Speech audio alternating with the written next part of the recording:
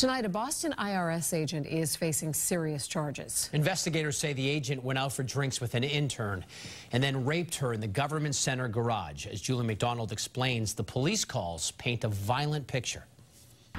His lawyer argues it was all consensual, but investigators say the student intern was drunk, handcuffed, and scared. The suspect's name is James Clarke. The IRS agent at the center of a months-long rape investigation after a night with a summer intern last July. A female put a gun in her mouth and sexually assaulted her. Prosecutors say James Clarke and the 21-year-old had gone drinking after work and hours later returned to his IRS-issued car parked at the government center garage.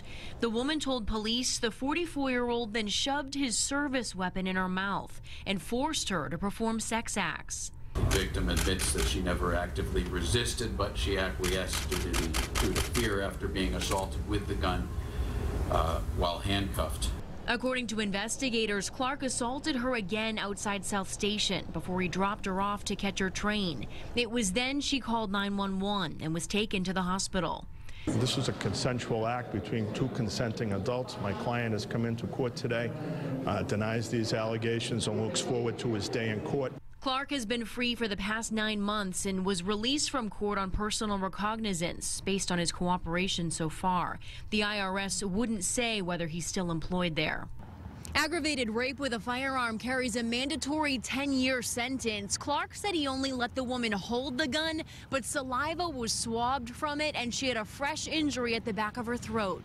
Juli McDonald, WBZ News.